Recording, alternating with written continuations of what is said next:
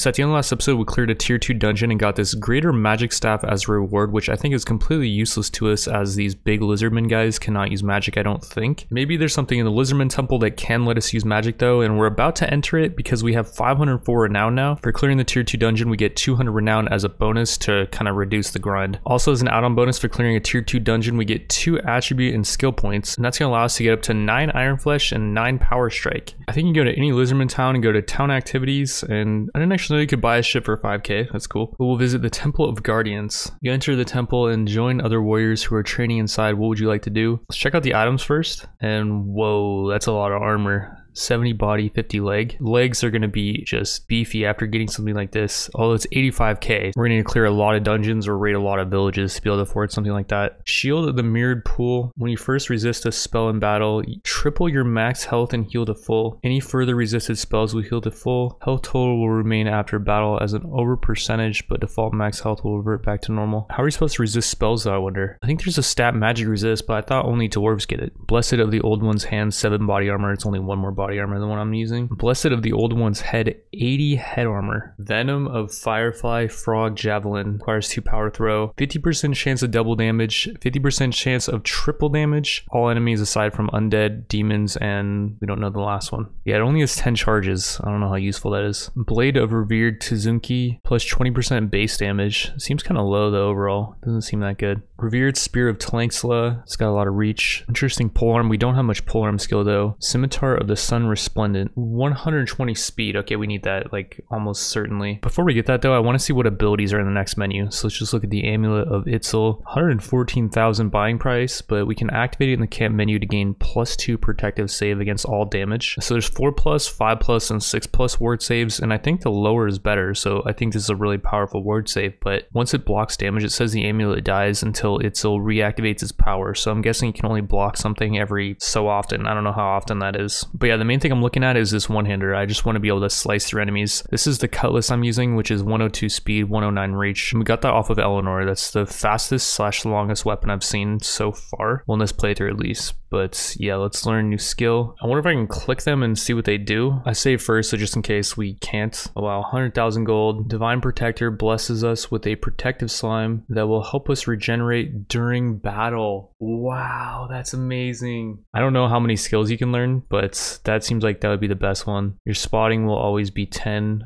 Who cares about that? We have 8 spotting. Although if we have spotting 10 in our main character, it will boost up to like 13, I think, because the game gives you bonuses for investing party skills on your main character. But yeah, I'm going to assume that we can only get 1 blessing, so we're going to not go for that. Gives us 4+ magic resist. This is going to be really powerful for higher tier dungeons because there's going to be a lot of casters, but I still think the regen's better. Gain 4 riding, max 10. So you should technically be able to buy this multiple times, right? Unless maybe you can only buy it once and then it caps your riding out at 10. So like even if you had 7 riding before you bought it, it wouldn't get you to 11 basically. We got to assume that's what it means. So we're not going to do it this time. And then Blessing of Chotek. Pathfinding will always be 10. That's more useful. So that should boost us up to like 13 pathfinding, but it's only in the lizard realm, which we don't care about that too much. So yeah, we're gonna save for this blessing that gives us regen during battle. It's 100k, and for now we're just gonna buy this Scimitar of Sun Resplendence. How about this polearm too? We could give this to one of our companions. So for now I'm gonna use the polearm for myself, and look at how freaking long this thing is.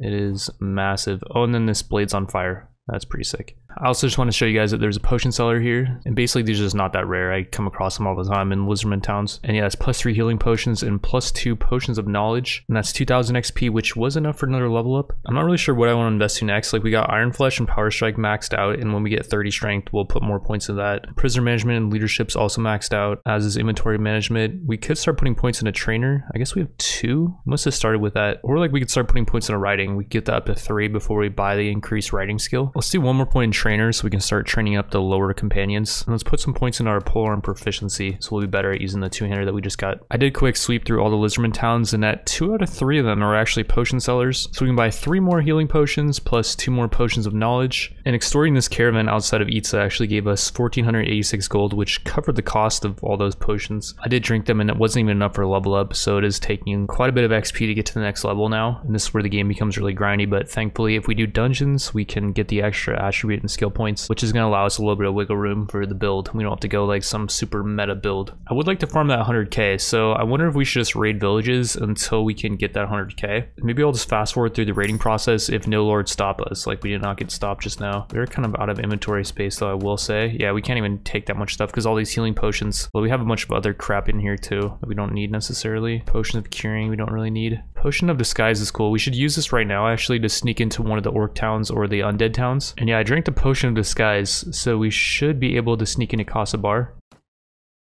And yeah, we were able to. We can check out the tavern. There's Darius the apprentice here, but okay, of course there's a... Of course, dude. When we don't have our... Oh, wait, can I do healing potion? No, I can't. Oh, that was clutch. Just lost all my HP though. Such a waste to lose all my HP on that. Of course, there's a drunken dude though. The only time I don't have my armor, that would be the case. Darius the apprentice though will show us his stuff. Wait, what? He wouldn't before, or maybe it was the other guy. There's two of these special vendors, and in order to access one of their inventories, you have to win 10 tournaments. 140 speed on this sword. Holy cow, that's insanely fast. That's quicker than my weapon. It's better than this weapon, actually. You know, there's a lot of weapons here. Sword of striking. Wait, is there two of them? Yeah, there is. Should probably buy one of those for a companion. I don't really know if I want to go through all this stuff. You can get it from dungeons, so I was thinking instead of winning the tournaments, we just try to get this stuff from dungeons, but maybe we can afford some of the cheaper stuff. Like, this thing gives +1 power strike. Doesn't give that much damage though. 147 speed on this axe. Bonus against shields. Whoa, it's only 1500. So far this transaction is costing us 10k gold. We have a lot of stuff that we can sell, so let's just get rid of everything and let's see how much money we can. Let's sell this greater magic staff. I'm almost certain it has no purpose for this playthrough. I don't think this guy can use magic, and I don't think companions can either. Suricha's Yumi has really fast speed and accuracy. It's only 2000. Why is it so cheap? We'll grab that for our archer companion though. On this two-hander is insanely fast, 150 speed. We should get that for someone. When he has this rune musket of reloading for 13k, seems like that is something we want. That's 25k though, but we could sell some of these chest pieces. We don't currently have an orc or skeleton companion, so we sell both of these. That's going to be just a perfect amount actually. I did look on the wiki, and Darius the apprentice is the merchant with the lowest grade of equipment to sell, and he does not have any requirements, so he's like the cheap guy. I guess there's way better stuff on the dude that requires you to win 10 tournaments. So I gave the bow over to Scarlock the Wanderer, who has 380 archery, 8 power draw, and here's his current loadout, the bow we just picked up, plus I gave him over this blood axe, which gives him plus 20% base damage, and I don't know if this gives him more range weapon damage, but it should be a good fallback weapon regardless. And as for his armor, we just gave him over the best stuff that we have for human. This vampire hell armor gives him a ton of protection. This headpiece is an undead one, but humans can wear it as well. And these brawn mittens. We're gonna bring him in a dungeon with Eleanor, who has 250 firearms, and she has some in two-handed as well, so I gave her over this revenge, which has really fast speed, and she can use this as kind of a fallback weapon. Her main weapon is the rune musket, which does quite a bit of damage, and she does have 250 ranged weapon proficiency, so that should be pretty good on her. I'm wondering if actually I should use it, because even though I have 0 in firearms, I could avoid enemy range fire. We also gave her over to the best human gear set we have, which is this Blood Knight helm, tons of head armor. She's got this chest plate, which gives her a good amount of body armor, some pretty average legs, and then these gloves, 6 body armor. So we're gonna bring her in, Scarlock the Wanderer, the bowman, and then a paladin into a medium dungeon, and it's gonna be a tier 3 dungeon this time, which is gonna be harder. There's gonna be more casters, and I just want to try this out, even though I don't have the most hopes for it, although this is a really good layout for us, I think. Yeah, we're getting shots off. This is really good. Maybe this reminds me of the Lord of the Rings scene where you got the goblins shooting at you, and then you got the bowmen. I don't know if they're gonna be like successful at beating them, but I just gotta make sure. Nice, we already got a kill. I gotta make sure that I have people in the right groups, because I'm doing something with groups now where I'm trying to keep our paladin back and not have him go into the fighting. So I'm keeping him in this group called safe, I think. Maybe he's not in the safe group though. He's in the shield group. Oh, and you guys gotta, I forget what group they're in. I'm low actually, I just realized. Maybe I should use the healing potion. Okay, just let me get in there. I should probably just use a healing potion right away, now that I think about it. Oh, this thing freaking swings so fast. You can feel the power. What this guy's doing.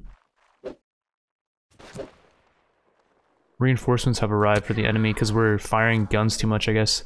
I think there they are over there. Yeah, they're firing at us, but I don't think they're that accurate.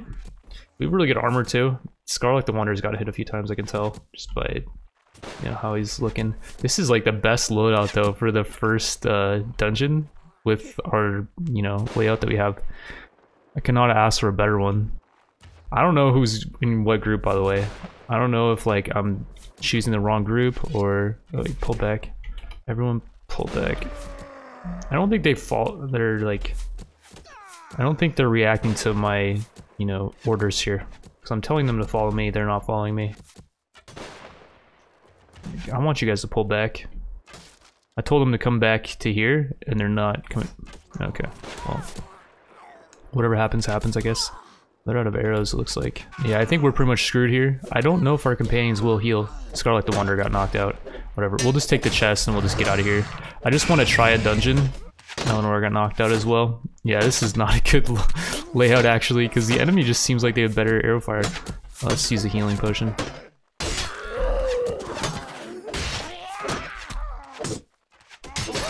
I also couldn't really command them there. Like, they were not listening. I swear I was giving them better commands than, you know, what they were doing. I was telling them to line of sight, but they were not listening. Gotta level up. More point of strength. More point of shield, maybe, than athletics or riding. Some more pole arms, too. I was trying to use that pole arm earlier, but I just couldn't figure out how to... I guess it stabs only. 26 damage. Not great, not terrible. 13. Oh. This thing just freaking cuts though. But yeah, so we're not gonna get far here. The main purpose was just to test out those companions, and they're not gonna be with us for the next dungeon. I did also want to start using healing potions too, because they're taking up half my inventory space. So we entered from up there, and I've seen the chest spawn on one of these two towers, I think, but it was hidden back here behind this pillar thing, and it's right over here.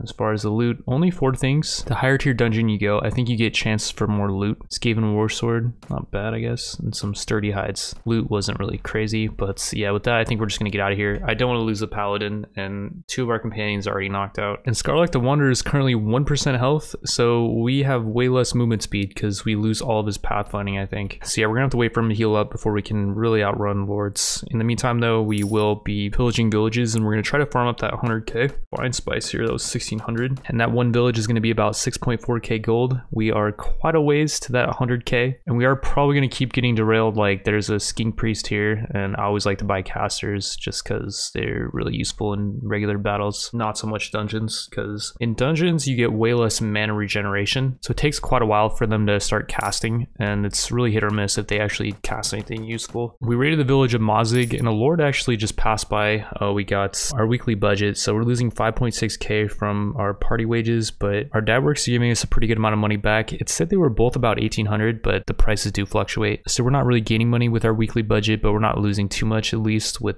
our enterprise investment. We raided the village of Mazig. We extorted this caravan for like 1500 gold. We'll go extort this one too, and I'll show you guys how much gold we get for doing that. They're trying to run, but Scarluck did regenerate back to above, I think it's like 20%, and now we get our pathfinding back so we can chase them down easy. There's a toll, 1500 dinars, because we have a really powerful party size. We don't even have that many units, but we have some really powerful units in our party. They're all really high tier. We got another Skaven caravan over here. That's another 1500. And yeah, it does pay to be at war with everyone. You can really profit by having no allegiances. But yeah, we'll dump off all this stuff from the village we just raided. Also, shout out to the comment section. If you do get cattle from raiding villages, you can sell them to the guildmaster for quite a bit. 7 cattle for 1800. So in this Lizardman town, we found Oggy Boggy Waxkin, which I believe is a good healer. Yeah, he has 4 wound treatment, 3 surgery, and 4 first aid, and he starts out really low level, so it's really easy to level him up. He doesn't like Bjorg, which is a really good companion that we're gonna get later, but if he dislikes Bjorg, but then we get someone that he likes in our party, and then we get someone that Bjorg likes in our party, we might be able to keep them both. At this tavern, there's also 4 of the 300 gold randomly generated companions, and what we can do with these guys is if they have bad stats, we can just strip them and sell their gear for probably more than 300 or about the same price. Like this dude Tuidjy has a ton of charisma and leadership, so he would make for a good lord, I guess, but his combat stats just aren't that great, so I think we're just gonna let him go. And this dude Screets also has a ton of charisma, but well, he has 3 weapon master. It's not terribly bad, I guess. 5 inventory management though. It seems like his skill points are kind of wasted. And yeah, the Saurus's gear sells for 549, so if you strip them, you actually get a better profit sometimes. I'm not sure how much the Skaven's gear sells for, but the giant rat's worth the 300 gold. As for the elf that was in the tavern, he starts with 14 strength, which is actually the highest I've seen, I think, on these random companions. And then the undead looks pretty bad overall. So we raided 2 more villages and Gotrek is now content. He was at 60 just now, which was weary, and if he gets to like 50, I think he can leave. So we need to chill out on raiding villages. He is almost healed back up to full though, so we're gonna do a dungeon with him,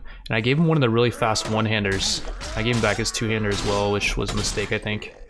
His two-hander is good, but I should not let him use a two-hander because he doesn't by default try to block range attacks, so he ends up taking a lot of damage. I think there's a way to micro it, but it's pretty difficult.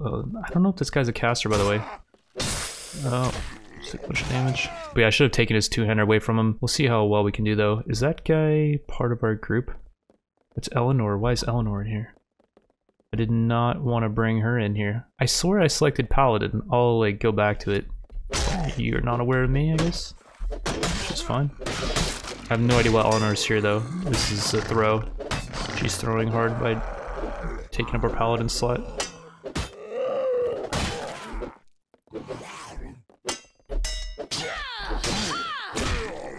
She does have a really fast two-hander. But yeah, okay, we back out of this actually. Here's the weapon I gave to Gotrek, 140 speed. I took away his axe. I'm feeling more confident about it. I did take a little bit of damage, but I checked Gotrek's HP and he's 100%, which I don't even think he was 100% when we entered the dungeon. So I'm not sure what's up with that, but yeah, let's let these guys come to us. I have the gun as well on me. I took Eleanor's gun. It's a really... Yo. Hello? Team?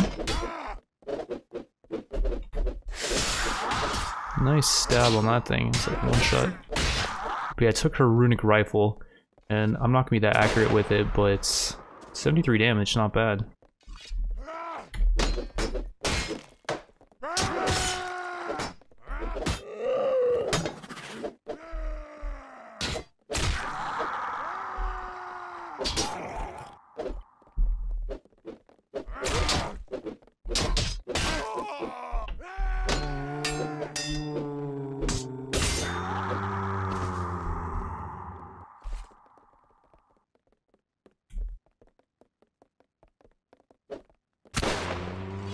Good damage there. I think reload's pretty fast too for a gun. Usually these take a while.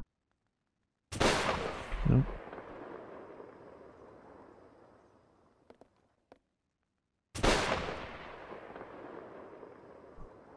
We have a lot of rounds, so it's only a matter of time before I hit him.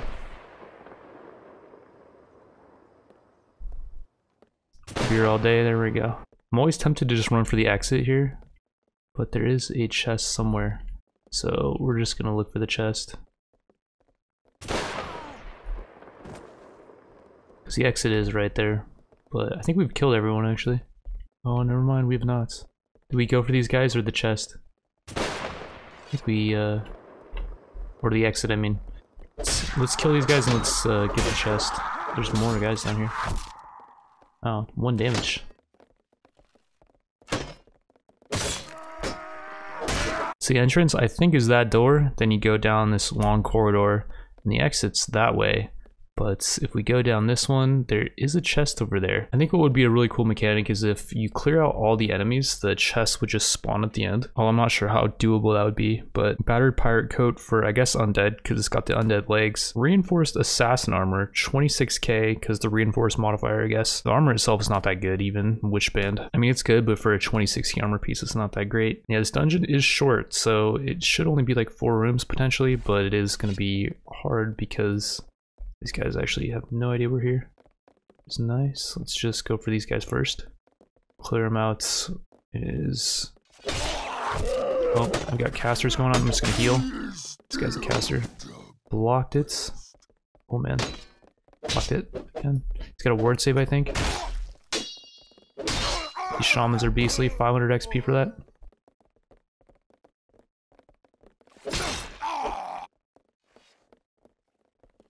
A lot of enemies up here. We should pull back. Pull way back. They're kind of blocking me though. I don't know if we're gonna have time to pull back now. Oh, we can. Some of them are actually running away. That's good. I'm just worried that like people are gonna be... Yeah, there's bowmen back there. I'm gonna try to block the bowmen. Just gotta get in here and start blocking shots. Do not let them cast. or do any bow stuff. That's the main thing, I think. Because while we're swinging, people are shooting at us, basically. No one's down yet, which is good. Ah, I see the chest. So the entrance room is right here. I think you spawn in from here. And the chest is right next to the entrance, which is kind of weird. Pretty crappy sword. An okay chest piece that we can give to our orc healer. And a pretty fast dagger. Alrighty, next dungeon. This is number 3, I think, if I can count properly. Big units get stuck here. That's why I'm not bringing in some of the bigger dudes that we have. They get stuck on a lot of these, and they are completely useless. And they're not even that good, because they don't have any shields. Like, none of the big units, I think, have shields. Well, they do have a lot of base armor, so don't know if we want to use guns, because it can draw the attention of others. It leaves me vulnerable to gunfire. Yeah, it's coming closer. I will not hurt you. Just want to say hello. Good. Yes, fulfill your destiny. He could not see me, but I could see him. Same with this guy. Oh.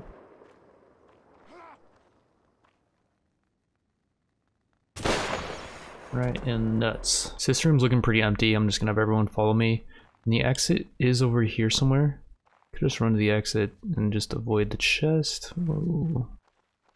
Seen a caster over there maybe, or somebody shooting something. Maybe we just run to the exit, honestly. I kind of just want to get the tier 3 reward. There's one more thing I want to get done this episode. This is the exit right here.